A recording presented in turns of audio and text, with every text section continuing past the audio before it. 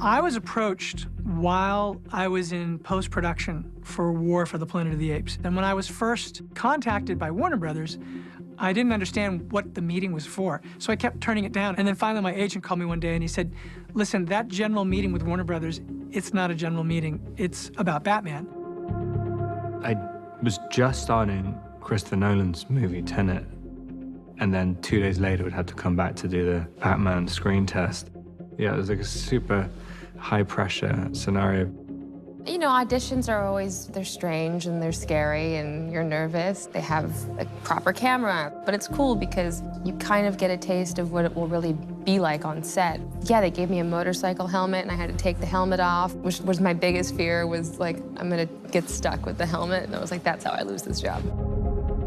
But Rob was half in a bat suit. It was like this kind of like in-between worlds. Like we were almost there, but not quite. I mean, the whole thing is terrifying. I mean, I was putting on the suit from Batman Forever, and for one thing, the suit is pretty old. It's been in storage for a while. It's also incredibly precious. If I even slightly exert myself, I'm pouring sweat. And also just to try and figure out how to project a performance through a mask, basically, is kind of, you realize pretty quickly that this is way harder than a normal part. One of the things that distinguishes Batman as a comic superhero relative to most of the others is Gotham. That's very recognizable, obviously styled off largely New York. And so he's grounded in a way that's kind of uniquely relatable. Matt was very, very clear saying he wanted to make this is a detective story, that right from the beginning. And so you think, okay, so he's the greatest detective in the world. What makes a good detective? Someone who just is exceptionally observant. I always think of filmmaking as a kind of, you're going on a search, and you're searching for the things that stick with you. On this movie, what started the process was I just started reading comic books. I went back to 1939, and I just basically did a deep dive in the comics, and anything connected, I just wrote down. Basically, what the notebook is for me is a way to have a dialogue with myself, because otherwise I would just be saying these things and then I wouldn't remember anything. But if I write it down and then I keep revisiting it, I start having a kind of document that shows what I'm interested in and what things, sort of struck a chord with me, and eventually a story starts to emerge. I gave Bruce a notebook as well because I felt that he needed to have that kind of dialogue with himself. And I thought, wow, this is so Batman. Matt gave us a sort of idea that he'd like him to be a bit like Kurt Cobain.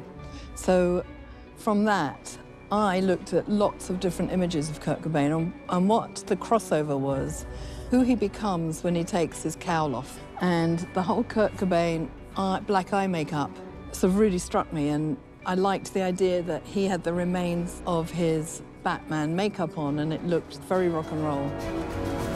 He spends a lot of time in darkness. That long hair really helped with creating that side of his character. At one stage, we were talking about shaving all his hair off, and I'm glad we didn't go down that road. There's a film by Gus Van Sant called Last Days, which is kind of a fictionalized account of the last days of Kurt Cobain, and he's got all his stuff spread all over it. And I thought, well, this is the version of Batman and Bruce Wayne that I understand. I knew where he was coming from in this kind of slightly nihilistic. You know who I am? You're Bruce Wayne.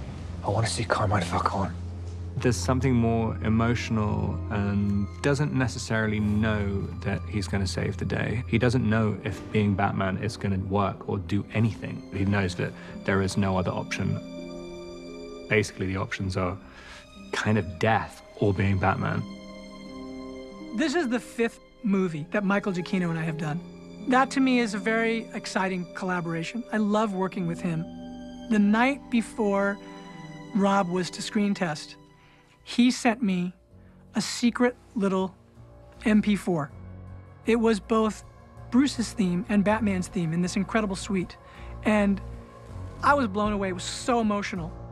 I drove to the set that morning, and Dylan Clark, my producing partner who was in this from the beginning with me, we're like brothers. I said, you have to get in the car. I said, what do you mean? So just get in the car. And we sat in his car. I was in his passenger seat, and I didn't know what I was going to listen to. He goes, listen to this. And he pressed play, and, you know, it's Batman's theme.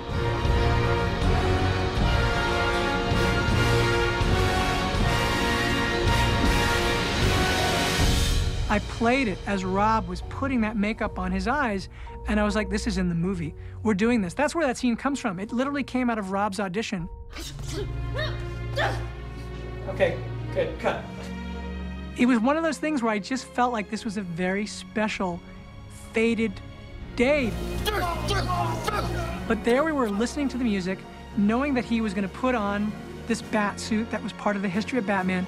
It was just one of these things where you suddenly felt you were in a long line of history that meant so much.